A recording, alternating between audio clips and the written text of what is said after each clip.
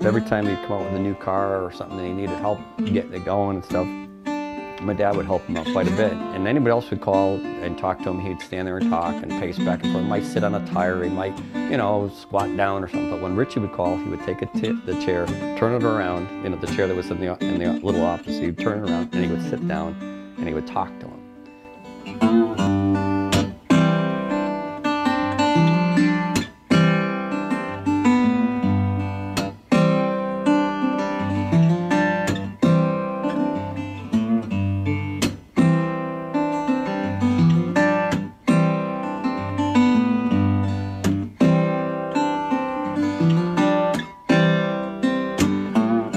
Richie knew pretty much everybody in the area. He was very close with Al Gaudreau. I mean, one night we got rained out at Stafford. That was the year I was racing there. And I'm coming down through Willimantic, down Route 2. I'm getting off that exit, and I look in the mirror, and this big orange truck is behind me. So I pull over to the side, and it was him, Richie.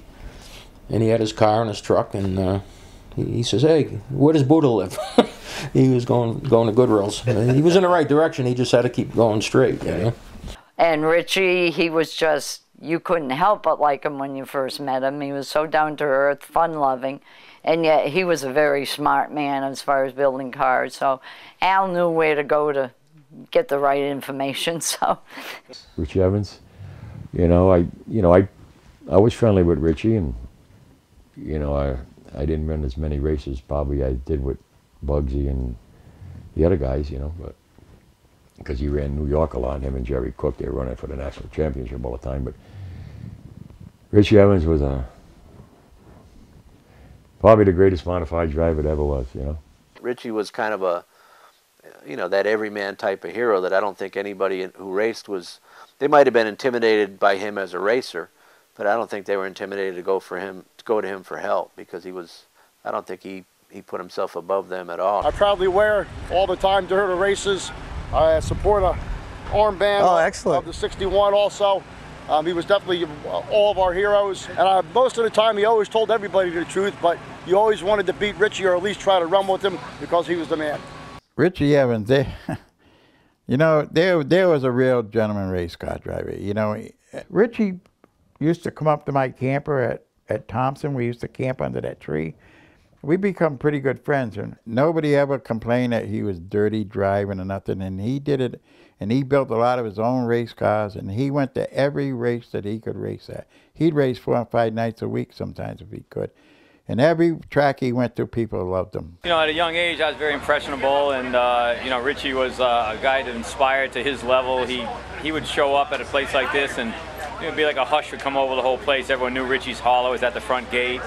And he'd come in here and usually win the race, and he built his own cars, he's his own man, and made a lot of the calls himself, and totally admired the way he handled himself, on and off the track.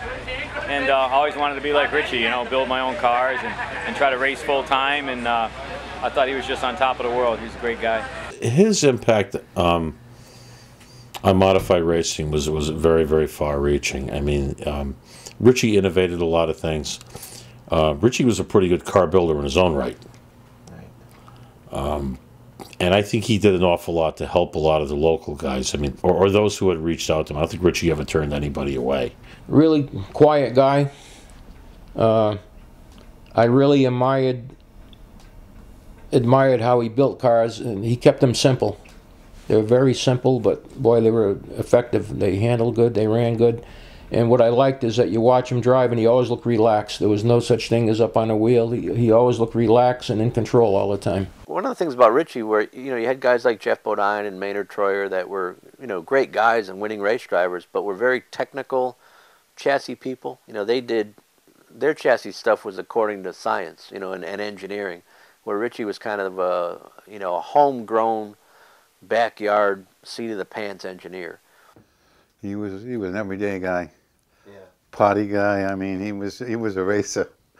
And I asked him, and we were great friends. And I asked him, he went to Daytona. He'd sit on the pole for the modified races. The guys that went on, he'd beat them guys regularly in them shows. And I asked him one time, Richie, how come I know you've had opportunities? And he said, well, I know if I go down there now, I'm not going to get the best equipment. That doesn't work that way. And I make a good living. I love what I'm doing. He says, I'm a big fish in a little pond. When I go down there, I'm a little fish in a big pond. So, I mean, he had it right. I mean, he loved racing, he loved doing it, so as long as he made a living, he wanted to race. He wasn't cocky, he'd help, you ask him a question, he'd tell you. He didn't try to hide nothing. He was a real gentleman of a race car driver, I'll tell you that, and he could drive. I was there. You saw the wreck? Oh, yeah. Slater and I used to go to Martinsville all the time when they ran the modified races. We went to every one. I was at the track. I was on standby to work pit road on Sunday. I think Richie's accident happened on a Thursday. In fact, we had gotten down there on Tuesday, and so we had all been down there all week. In fact, partying with Richie, you know, among a lot of others. Yeah, that was a bad day. I was standing in turn 3 watching practice, and because I was helping out Cisco, and I was there with with the team 14, and ironically, because you always kind of watch Richie, it was kind of like he was always the benchmark, always. So so I watched him go down to the corner, and just as I, going to go back to watch Tony coming up out of the corner, because that's the car I really wanted to pay attention to. You just sensed there was something wrong because you could hear the car sounded. It wasn't de-accelerating like it was supposed to. I mean, it's happening like that. I was saying to yourself, what was that? So I went back to look, and he was in the wall already. So, I mean, you sensed there was something wrong, but I didn't see the actual hit, but I did see it hit, and then, right after a hit, and then it was going along the wall. And then Tony was one of the first cars, and Tony spun around on purpose to stop to go to try to help him. So Tony was the first one to his car, but that's where I was. Oh, I remember very well. I had gone to the bank one day, and when I came back, Tommy said to me, he said, "Mom, come in the office, I got to talk to you." And when he told me, he said Teddy and Linda Marsh had called and told him. I mean, I was devastated. I was right here in this house, and I remember looking at the cover of the Speedway scene, which used to come to the thing right down below there in the mailbox, and I couldn't believe it. It was beyond belief that someone of that caliber of race car driver was killed in a crash. I remember I was sleeping late on a Thursday morning, and phone rang, and somebody told me that they'd heard this crazy thing that Richie'd been in a bad crash. And all I could think of, again, it's first thing in the morning, you're barely awake, I thought it was a highway crash. And because your first thing is Thursday, it's not the weekend yet. Modifieds would practice on Thursdays at Martinsville in the fall. Then as I was talking to this person on the phone, they said, no, it was a racetrack deal. It was practice Thursday morning. And it all started coming to me, and they said they thought he'd been hurt really bad. And I said, I'll call you right back. And you think it's nothing, it's. Absolutely. I was sitting in a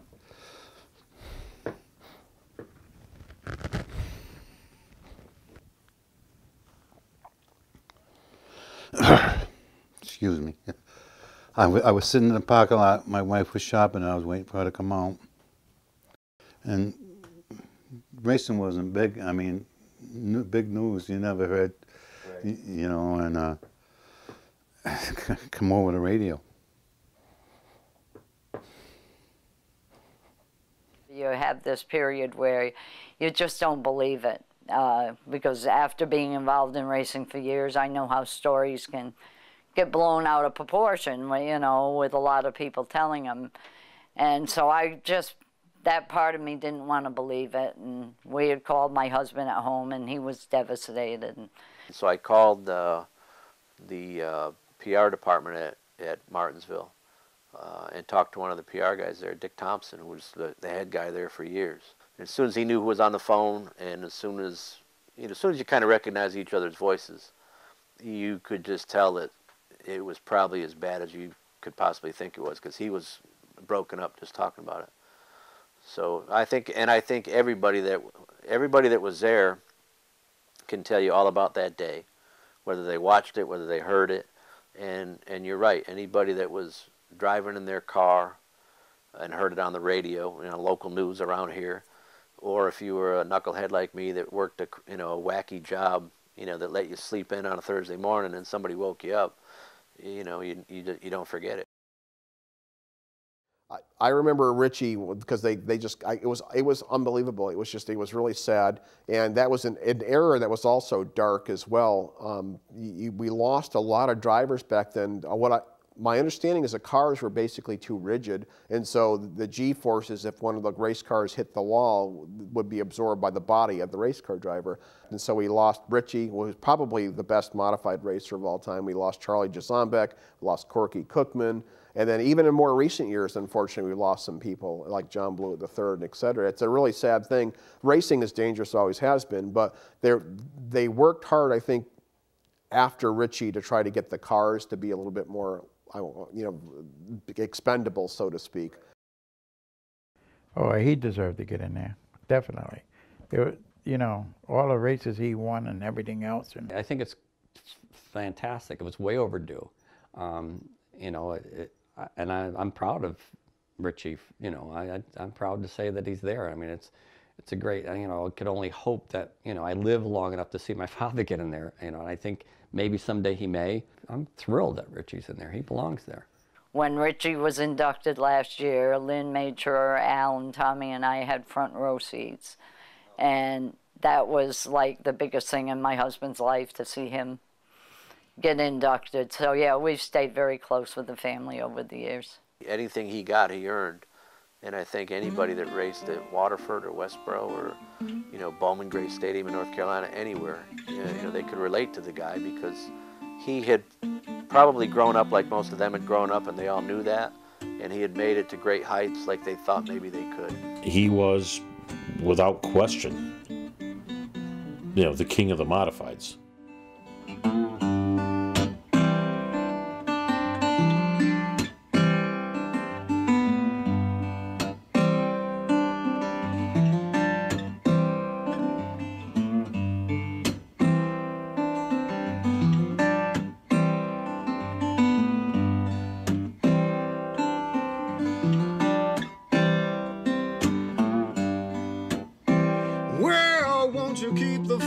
Burning bright, well, I'm out of your sight.